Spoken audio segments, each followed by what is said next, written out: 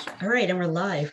Welcome to the Parenthood Revolution, day one of the summit. Today's guest is Kristen Rayner, and Kristen is going to talk to us about money. So thank you so much for being here, Kristen.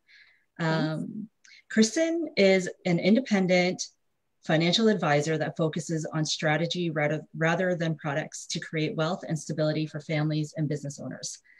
So thank you again for being here. And I'll let you kind of tell your story and how you kind of got into this. And then we'll get into like the juicy stuff.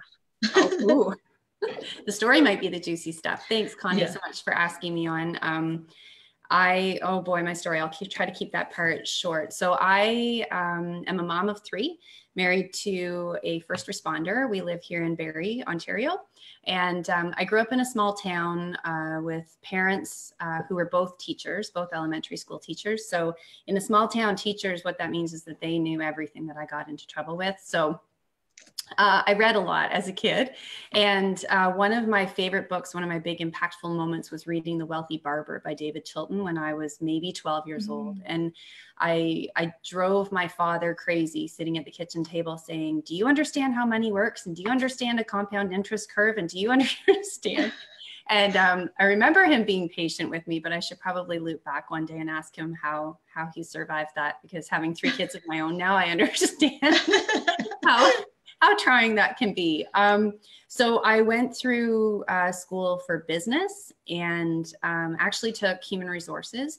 But during high school, I worked with cash all the time. So I started with Canadian Tire and I was a cashier, and then I went to the bank. So I've actually been in financial services since I was 17 years old. Wow. Which numbers getting bigger, but I've been around money for a long time. And I was in banking up to a management position. I left banking to go into pension and benefit design. So dealing with life insurance and how group benefits and individual insurance can really create stability. I was there for about 9 years and then took a break from the financial world for about 10 years to raise my three kids, who came within 4 years of each other. So it was a very busy time. I didn't do the math on that one, but it was all good. They're wonderful. And so while I was off on that time with my kids at home, I actually went into direct sales. And so I was a national leader with a direct selling company. I was literally like the jewelry lady of, the Tupperware kind of business model, and traveled across Canada, coached women, spoke on stage to train and earned trips. And it was a grand little time. But that company closed and my family moved out of Toronto to Barrie. And my real estate agent actually connected me with someone. His mom worked with National Bank. And so I went and became an advisor back into the banking world after a bit of a break. And what happened there, Connie, was I assumed that with the 15 years or so that I had stepped away from that role, that things would have changed. And in fact, all the parts about retail banking that were trying to me before were even more trying. And so I ended up actually leaving retail banking and going independent into financial services with a focus on marrying investment and insurance planning.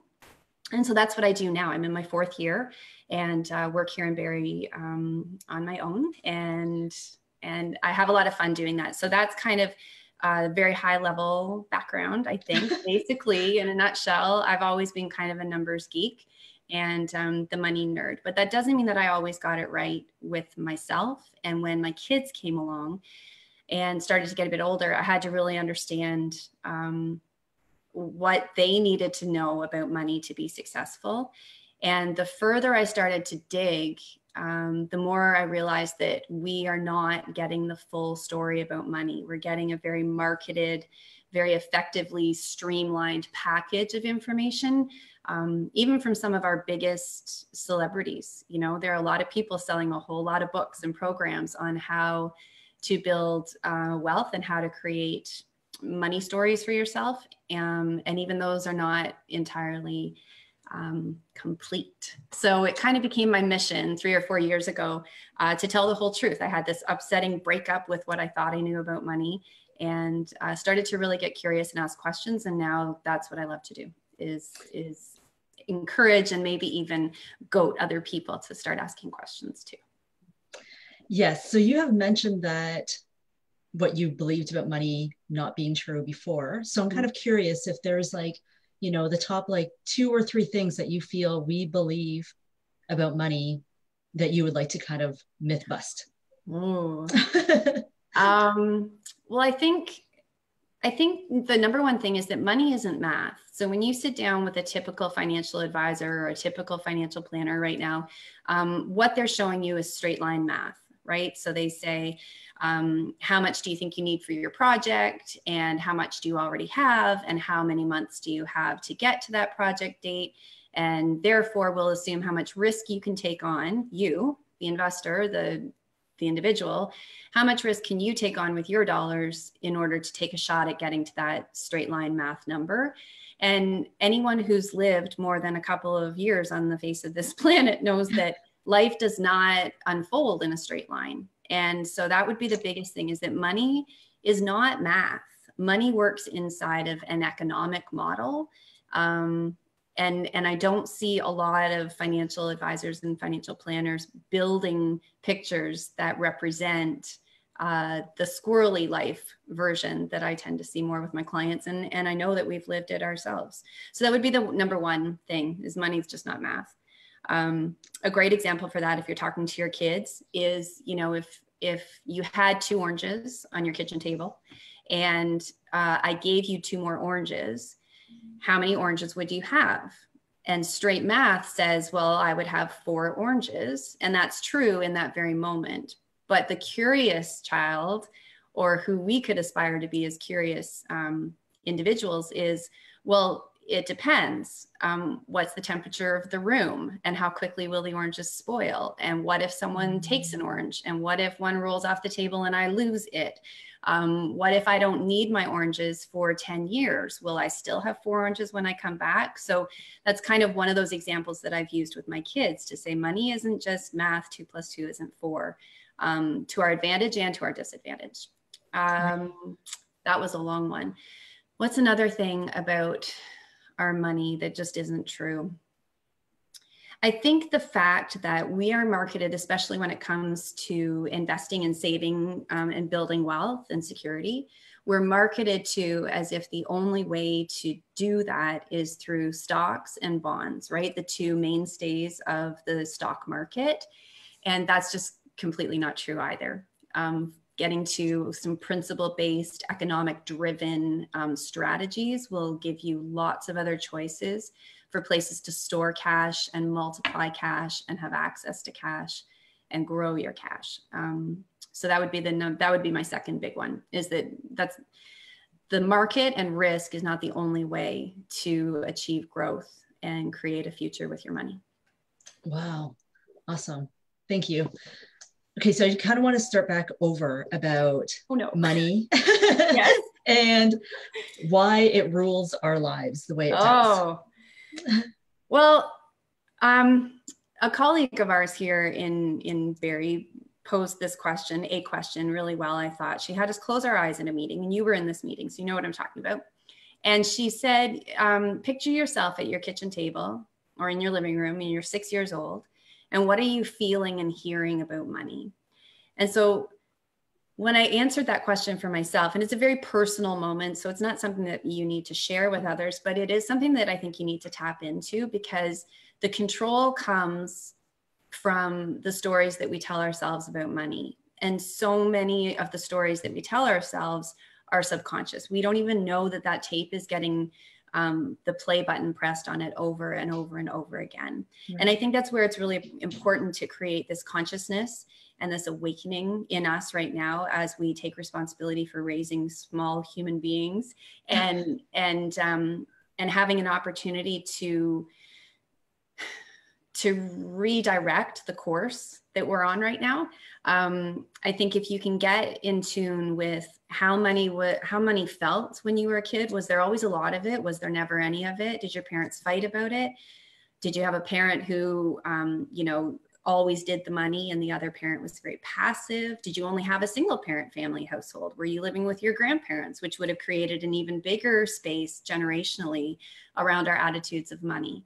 So I think that the control comes from not being tapped in to the underlying programs that we have. So doing some soul searching around that. And I also think that our financial institutions, and not to pick on them, they create a ton of stability and we need them, but they have a lot of money available to choose and hire the very best of the marketing geniuses out there.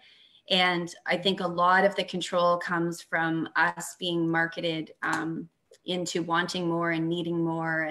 And, you know, we don't have advisors right now in the retail banking system that will say, you know, this is how much home you should probably buy. We have computer programs where the advisors say, this is how much home you can afford to buy. And they stretch you all the way out to the very end. And it takes a very disciplined, very tapped in person to say, I'm not going to buy the $700,000 home. I'm going to buy the one for $550,000 and I'm going to redo the floors in 2 years and that kind of stuff. So I think there's a lot going on. Our interest rate environment has certainly created a situation where we are going to quickly lose control if we don't kind of rejig some of the things that we're doing. So there's a lot going on there, but fundamentally, I think it starts with understanding your very personal relationship with money and how you feel about it. Right. And then that story we carry on through our lives, and it impacts our relationship with money throughout 100%. So can you talk a little bit about our own, so once we've uncovered those money stories that we're carrying around, what can we do to start to change our relationship with money? Oh, the first part is probably the hardest, right? Getting real and down to the core of the story that's playing for you is probably the most difficult part. After that, I think you need to ask yourself what you want. And again, it requires a bit of, I don't know, I think we've celebrated for a couple of decades now, we've celebrated the having of things. And we have backed off celebrating delayed gratification and discipline. And because none of that sounds sexy or fun, right? Like what sounds more fun, redoing my kitchen or being disciplined to wait 5 years? I mean, come on, like, yes, you know, really. But I think that understanding your story and then finding someone that you can work with who shares your values. So that's another place where I see mismatches, where people go to experts or advisors or professionals, and if they don't seek out those underlying matched values that people have. So if discipline is a value that I hold and I match myself with an advisor who doesn't personally hold discipline as a strong value for themselves, then we're going to be in this exercise of frustration a lot of the time, because the advisor might see that I have the time to take on more risk, right? Or I've got the income to take on the bigger mortgage. Whereas my own values are getting rubbed up against saying, no, I actually value just slowing down and being steady and being safe with my money, things like that. So figuring out your story, figuring out your core values, and then deciding what you want and whether or not you're willing to do what it takes to get there. And I think one of the biggest parts of that is understanding that you and you alone are responsible for your financial education. It's not happening in our schools. The education that we get from our parents is a lot through osmosis and not a lot of critical thinking. It kind of seeps into us for good or for bad. And we have to decide that we're going to be 100% responsible for our own financial path. And that's scary. Right. And how can we start to educate our children about it and teach them about money? I think the number one thing, and I get a lot of people who do not like this answer, but I think the number one thing that we have to start doing is talking about it. The conversations have to take place. I know when my kids were little, I started talking about money in ways that they could understand with Lego. So my kids, we talk about money. We have thousands of dollars in Lego if anybody needs. Oh my gosh. I wish there was a market for that stuff. But yes, but I used, you know how the Lego blocks come with, 2 bumps or 4 bumps or 6 bumps kind of stuff. and you can build really big things the more blocks you have. But we would start talking about a 2-bump block, you know, versus a 6-bump block, and we would do little trades and barterings, right? So if Abby had something that Noah wanted, I would say to her, well, you know, how many bumps would that be? This must sound crazy out loud, but anyway, the kids started to understand that there was a mechanism in place for us to acquire things that we wanted, and that it meant letting go of something that we already had, which I think is a concept we need to start with our children. But also, I started seeing personalities in my kids really young, which was super interesting to me. So I would see that Abby, who's my middle one, she's 13 now, she hates money. She hates, the financial expert. Right? It's like being a lawyer without a will. But in all seriousness, it's funny because my eldest is a boy, 15. So he's in grade 10 right now and just getting into debit card access and all that kind of stuff. He has a very distinct personality about his money. Abby has a very distinct personality and relationship with her money. And then our youngest, who is 11, has another third kind of flair to her relationship with money. And so I think it starts with the conversations, but through those conversations, you'll get access to your kids' on their own underlying pulse with money and currency, and being able to hand something over and letting go of one thing in order to have something else. And how does it feel after you did that? That's where I think we have to start. So I encourage people to give their kids real money. So I know I said I started with Lego blocks. So I'm talking when they were like 2, 3, 4. Right. But you can, you know, a 5-year-old, a 6-year-old, a 7-year-old, there are jobs that they can do around the house. They should be compensated in some way for that, or can be. And then they have real money that they can have experiences with. And when they want something, you can say, well, if you make $5 a week, how many weeks would you need? You know, there's a math lesson there. Right.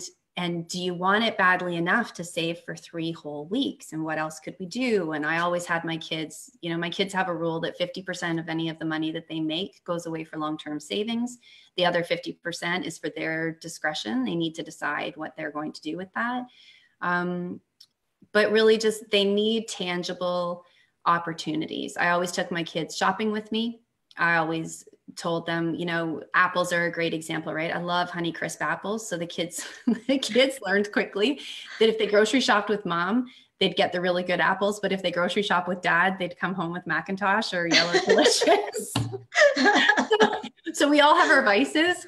But there are a lot of conversations just in day-to-day life that we can be talking about, right? Looking through the flyers, meal planning, involve your kids in that. Let them know what's going on with your money.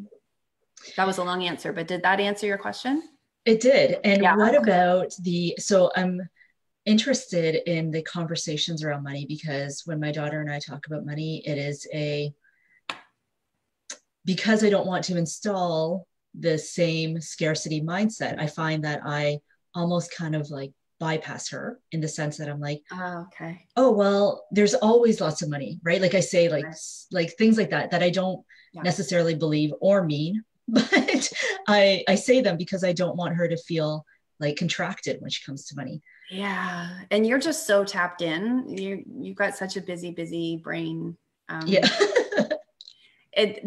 one's tricky. And you and I have had this conversation on a personal level, right? Where money, for a lot of people, money is energy, right? And so it flows to you and it flows away from you. And that's a personal economy too. So that's a concept that we can understand. This one's tricky.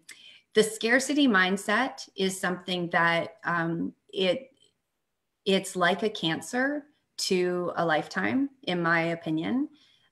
But that doesn't change the fact that at any given moment, you may have a limited amount of funds or resources. Right. And so I always try to add, when I'm speaking to the kids, yet. Right? We're not in a position to buy that yet, or we're still working towards, so that I hope that for my kids, that's creating kind of this balance and buffer that says, we can always go and make more money. And the more I'm willing to go out and seek out opportunity and learn to get better and help more people, the more money will flow into us.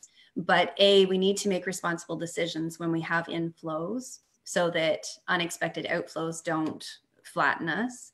And there is a reality that right now, money doesn't grow on trees. I don't want to teach my kids that. Right.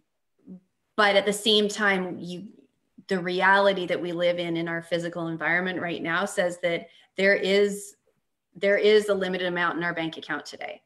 Right. So I guess that's my answer is I try to soften and round it out with, we could make a plan for that, which teaches my kids that, the impulsivity and the consumerism that drives us a lot of the time, we need to kind of tether ourselves back a little bit. Let's make a plan for that. We're not quite there yet. We're making good progress, that kind of thing. And it creates a little bit of space, I hope, between I want that and I'll have it because credit says I can, or because I've got money in my pocket to burn. And what other things are important to me that I may want to take, a count to 10 on this for a second before I hand over my cash. Those kinds of conversations I think are important. Are any of your kids spenders? Oh, yeah. Abby, that middle one, she's a spender on big stuff. Okay. So for instance, she's in love with this BTS group out of South Korea, the K-pop. They're even growing on me. I'm hearing that in her house. And she just spent $400 on tickets to go and see them. Wow. So she's a spender when her values are really, really aligned. And she saved for 2 years knowing that was going to happen, which is a really long time when you're only 13, right? Like that's a sixth of your life. That's a long time. My middle one, no, that was my middle one. Sorry. My youngest, she loves to spend money, but interestingly enough, she loves to spend money on other people. So when she earns her allowance, she'll say to me, do you have time that we could go to Booster Juice? Because I'd like to buy you a smoothie. Aww. Or can we go over to wherever because I want to get my friend Adele, whatever, the hair scrunchie she saw so that she knows that I love her. Right. So she's a spender, but it's not for her own consumption. And she prefers to spend on other people and on experiences with other people. So that's really kind of cool. And then my eldest was not a spender. He has the biggest savings account and hasn't even started working part-time yet. However, we've come into an interesting little chapter now that he's at high school and we got him a debit card. And so he has a certain amount of money that's in his checking account that's accessible in the debit card. And he himself has started saying in the last couple of weeks, I need to, can you remind me to make a lunch because it's getting too easy to just tap my debit card at school. And I didn't realize how much money I was spending. So and to go back to what we can be doing with our kids, I think giving them physical cash is really, really important.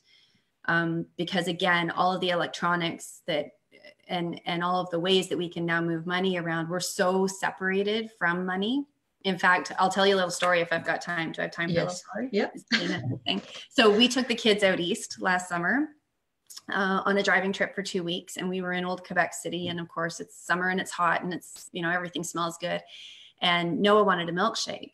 So we went into this little ice creamery thing and can I have a milkshake? Can I have a milkshake? And I looked up and I said, no, I think we'll just get some water and, maybe we'll have drinks or dessert when we go out for dinner tonight. And he kind of looked at me like, are you kidding me? And he said, well, I said, look, you've got money, right? You brought some of your own money and we gave you each spending money. Abby came home with all of hers, that middle one. She didn't part with any of it. She's so funny. But Noah said, okay. So he went back into the shop to get a milkshake with his own money. He came back out empty-handed. And I said, what happened? And I'm thinking maybe he got nervous and he didn't want to, do the cash thing by himself or whatever. He came out and he says, I'm not buying a milkshake. They're $8. I said, really? He said, yeah. Are you sure you won't get me one? I said, yeah, I'm pretty sure. So interesting that it wasn't a big deal for me to spend $8 on a milkshake, but his own money that he had to part with his 20 and now only get back 12 and that whole thing, he was not having any of that. Right. So again, they need, I think we need to give them dollars that they physically hand over and don't get any back, to have the experience of, oh yeah, I just, I got that for this and this for that, but I kind of liked having money in my pocket. And I think I had to let him burn through a bit of cash on his debit card at school in the cafeteria, which just about killed me. But he needed to have his own discomfort around that. Okay. Yeah, yes, I have spenders in my house. So it's funny that you mentioned your youngest one loves to spend on other people. My daughter's the same way. And it's her love language, right? That yes. Even yesterday, she's like, Mom, she was rude to me in the morning. She's like, Mom, can we go to Starbucks? I want to buy you a drink because I was so mean to you this morning. But she is the type of kid that as soon as she gets her like birthday money or any kind of money, yes, she wants to go and spend it right away. Yeah. And so I'm not sure how to help her to understand. So that I've said like 50% has to go into your bank account. Yeah. But I'm not sure how to help her to understand that she doesn't need to constantly be buying stuff because it's junk food. So always, yes. Yeah. And that's a really common one for kids, like our kids' age, right? Because see, there's a lot of autonomy that comes with having money, right? There's a lot of control that is regained when you have some money. And I think it's important for our kids to get introduced to that, because I mean, one of my missions in my business is to create more autonomy within families and within businesses, because the more secure they feel, the more likely they are to expand their business or to donate to charity or to give their time, right? So the more stable we can create a basis in our family, the more stable our community be, which creates a more stable country, blah, blah, blah. So I think kids need a taste of that. I encouraged my kids to pick projects or something that they really wanted to do. Like, this is how Abby got so set on not ever spending any of her money, was because she found something that she loved so much. Noah was the same way when we introduced him to archery. He really wanted to save up for his own bow.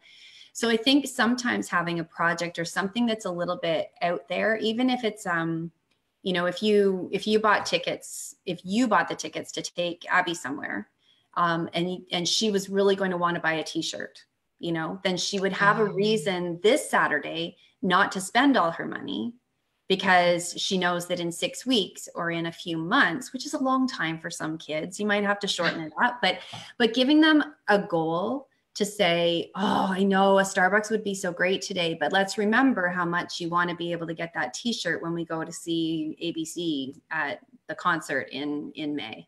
Right. And trying to get them to hold back a little bit, and using examples for yourself, right? If you say, Mom really wants some new, I don't know, special makeup or something, and it's not the kind I usually get, but it's twice as much. And so this week, I'm not actually going to go to Starbucks, or I'm not going to do this. Just starting to demonstrate that just because you're the parent and the adult doesn't mean that you don't have to exercise the exact same muscle of restraint and discipline, and have them engage you with that. One of the things that worked really well with my youngest was for me to share my goals with her. So I would say to her, hey, can you remind me this week that because Dad and I are going out on Saturday night with friends, I don't want to buy coffee on my way to work, not a single day this week. So can you partner with me and remind? And then she's like, yeah, Mom, I'll remember the time. And she set reminders on her iPad in the morning. It would get up and so I think if we normalize the fact that we can't have everything we want right in this minute, right, but the delayed gratification of looking forward to that t-shirt she buys or my dinner out on Saturday night so far outweighs the coffee that I went without that week. Right. Little right. does she know that we always have fresh coffee on at the office. So it wasn't, but that wasn't the point, right? Right. Engaging it and normalizing it a little bit to say, well, sure, you could have both if you want, but maybe not all in the same week. So you kind of got to decide which one turns you on more. Oh, interesting. Thank you. One more question. Well, a few more questions, but one more question around the whole family thing. So the reason why I wanted to have this conversation to kind of kick off the summit was because for even like in my own life, money is a huge driver, right? It's a like challenging and rewarding kind of thing in my life. And so, but one of the things that I find, and I'm not asking you to do some marriage counseling or anything, but is that how can we have open conversation when we're conflicting with like even our spouse, but Yeah. still making it a normal conversation within the house? Wow. Like, do you and your husband see eye to eye on your money? You know. Okay. Yeah, no, we have worked, Matt and I have been together almost 20 years. I think. Yeah, 19 years. 19 or 20 years. We can edit that part, right? Just in case. And no, when Matt came into when Matt and I came into a relationship, we probably talked and figured out our money stuff last. And in hindsight, and knowing how much I know in my head, we should have figured that stuff out first. But there's a difference between what you know in your head and what you live in your heart, if that's not too out there for people. So getting knowledge to travel south into your heart and to live from that place is a very different exercise. And it's the number one struggle that I see with families. And I think to get it right with your partner, you really, really have to be prepared to take responsibility for your own stuff. So it goes right back to where we started, Connie, right? With understanding your money story, understanding whether you save because you have a scarcity mentality, because you're always afraid there won't be enough, whether you spend because you don't feel like you're worthy or you don't feel like there's enough, or it's a distraction for you from the other areas of your life that are hurting. You know, there are so many different dynamics, and I would encourage people to do the work for themselves, but partner with someone who can guide you as a couple through those conversations, because the tools that you have, whether you're speaking about parenting or your physical relationship or money, you know, those are interchangeable skill sets that you can use in every single area of your relationship. So I think it's a really big one, isn't it? It's a really big one. Matt and I kind of came to it from a place of, I relied on the responsibility we have for our kids, which maybe have been a bit of a cop-out. It should have been enough for me to just say, this is important, just if it was only ever you and me.